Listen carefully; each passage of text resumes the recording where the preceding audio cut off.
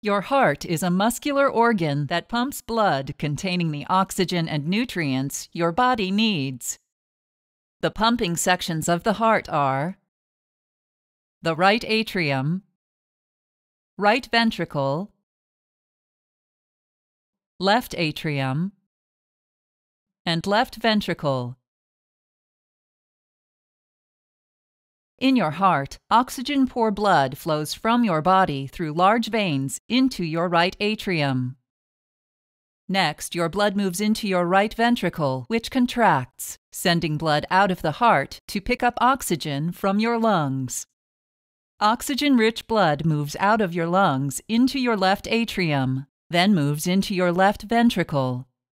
Finally, your left ventricle contracts, sending oxygen-rich blood out of your heart to your body.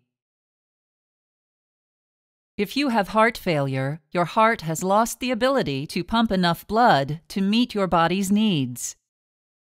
You may have weak or damaged ventricular walls that are not able to push enough blood out of your heart. You may also have stiff and thickened ventricular walls that do not allow your heart to fill with enough blood. If you have left-sided heart failure, your left ventricle does not deliver enough oxygen-rich blood to your body, making you feel tired and out of breath. Your failing left ventricle also increases the blood pressure in the blood vessels between your lungs and left ventricle. This increased pressure forces fluid out of your blood and into your lung tissues, which makes it difficult for you to breathe. If you have right-sided heart failure, your right ventricle is unable to contract with enough force to push blood to your lungs. The result is a buildup of blood in your veins, which causes a buildup of fluid called edema throughout the tissues in your body. Over time, heart failure on either side of your heart results in weakened, enlarged ventricles that deliver less blood to your body. To make up for the decreased amount of blood, your nervous system releases stress hormones that increase the speed and force of your heartbeat. Unfortunately, the continued release of these stress hormones makes your heart failure worse because they damage the muscle cells in your ventricles. The most common cause of heart failure is coronary artery disease.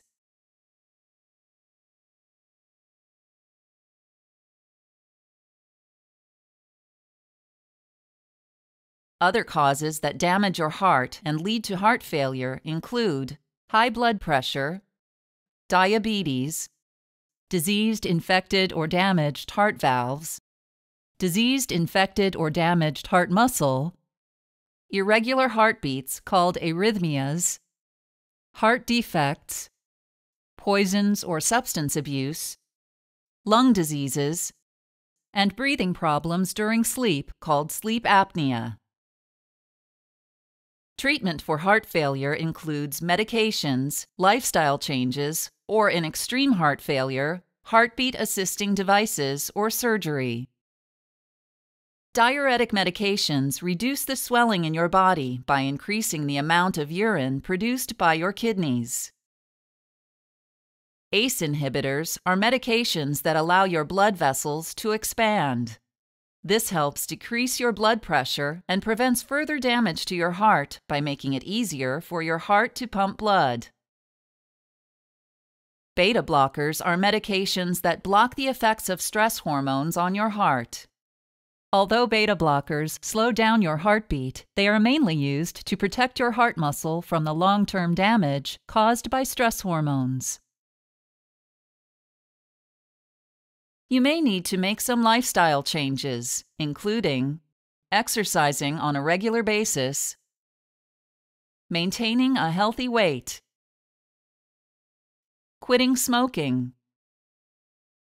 limiting salt and alcohol, and eating a heart-healthy diet. Surgeries for advanced heart failure include coronary artery bypass surgery to improve blood flow to your heart muscle, heart valve reconstruction surgery to improve blood flow through your heart, and left ventricle reconstruction surgery to remove damaged heart muscle. Surgeries for extreme heart failure include insertion of a device to help your heart pump blood, and heart transplant.